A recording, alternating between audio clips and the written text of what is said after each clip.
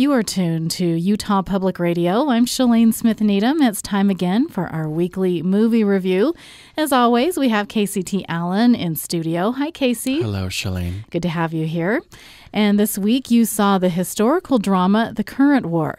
Give us a brief rundown of the film and your review. Although this film was first screened in 2017, it has been refined and re-edited since then by its director to create this new director's cut. And it has finally gained a wider distribution to now be shown throughout Utah. And in this case, good things come to those who wait.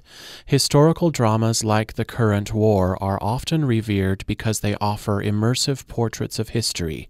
And The Current War does that wonderfully. But it also gives viewers a glimpse into the minds of some amazing people who helped create the foundations of modern life. Directed by Alfonso Gomez-Reyon, this story of American ambition follows Thomas Edison and George Westinghouse competing against each other to build a network of urban electrical grids across the United States, starting in the 1880s. Using the very American tools of publicity, fame, and ego, one great inventor works to discredit the innovations of the other.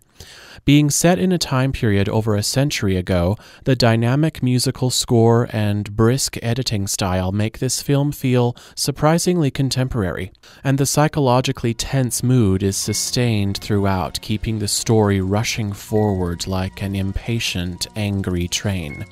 Yes, the current war is set in the past, but it's almost entirely about the future. All right, this is one you definitely recommend. Absolutely. I hear Oscar everywhere about this movie. Okay, thanks for being here, Casey. Thank you.